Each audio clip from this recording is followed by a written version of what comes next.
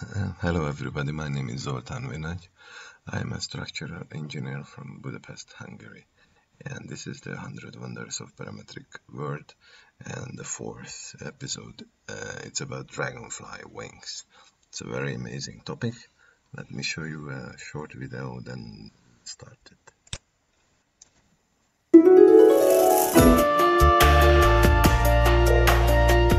This is one of the most successful life forms on our planet. They existed 100 million years before the dinosaurs.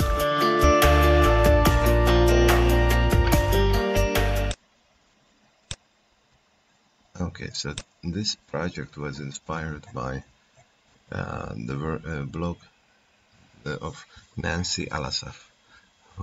She recreated the work of Tom Viscombe. And this study was about simulating the pattern of the dragonfly wings. And what is amazing about this idea for me as a structural engineer, then that she mixed two types of pattern, the orthogonal pattern and the cellular type of pattern, which has different structural behavior, and she mixed these two types of pattern according to the forces in the structure. What she did, she used Kangaroo, which is a dynamic relaxation program, a plugin for Grasshopper, and she took this rectangular grid, and then she applied some forces and calculated the curvature, and she grouped the points of the grid where she had higher curvature. She assigned cellular type of pattern. Where she had lower curvature, she assigned orthogonal grid. So this is a very nice work, I believe. You can see here. Okay, so what I've done is I have this curve here. This is the shape of a dragonfly wing. First of all, I didn't use Kangaroo. I've used Karamba, which is a finite element model, a plugin for Grasshopper. I created a mesh, like here you can see, and turned this mesh to the shell element.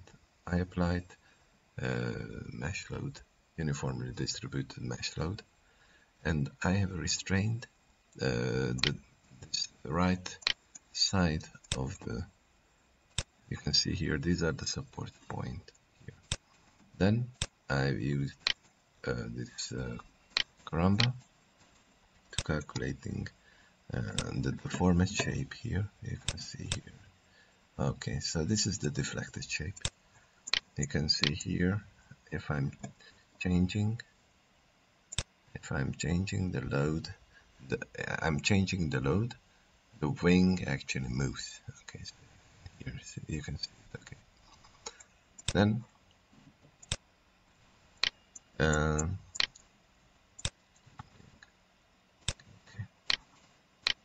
then I have to recreate the surface on the deformed shape. I've done it with this patching, and then I've calculated the curvature of the deflected shape. Here you can see. Okay, so this is you can see the curvature of the surface. Then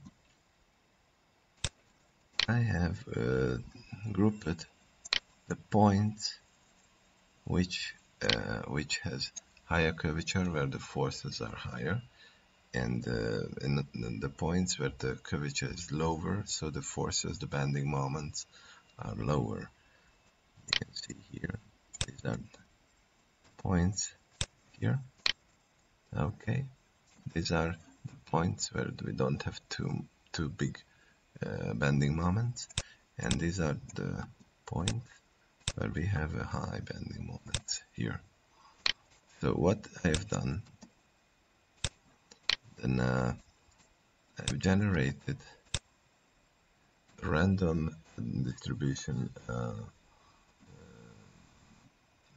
points cloud here. Then I used this Voronoi pattern. Just a moment. Like here. Okay, so this is all together the points here. Let me set this one.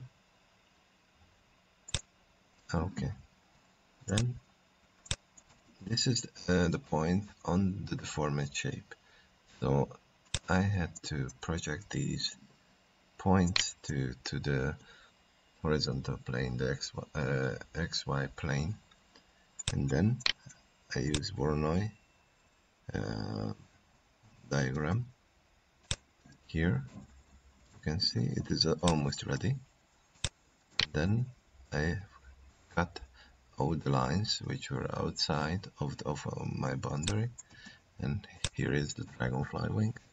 Don't you like it? It looks very nice. So let's just play with it. You can see here how the different patterns appears in the wing. It is just beautiful. So let me show you how can we use the parametric sets.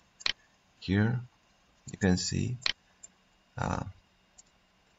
you can change the number of the points, which is directly related to the restraining at this end, this right end.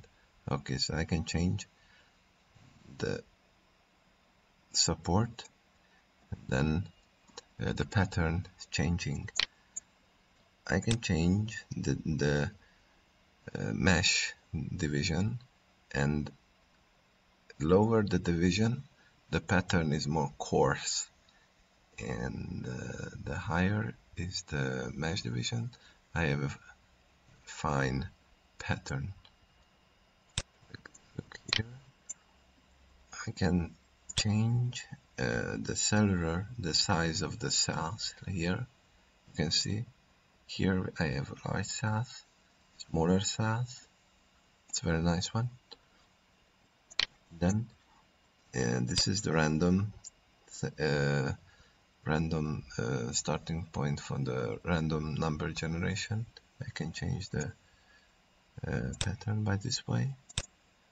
Okay, I have a small algorithm here to eliminating the points which are very close to each other. You can see here it is without erasing the points. Here I erase the points which are very close to each other, so I have a much clearer grid. And this is controls the ratio between the cellular type of pattern and the orthogonal type of pattern. You can see here, so it's just changing like this way. Okay, well, I hope you enjoyed it, and see you next time. Bye bye.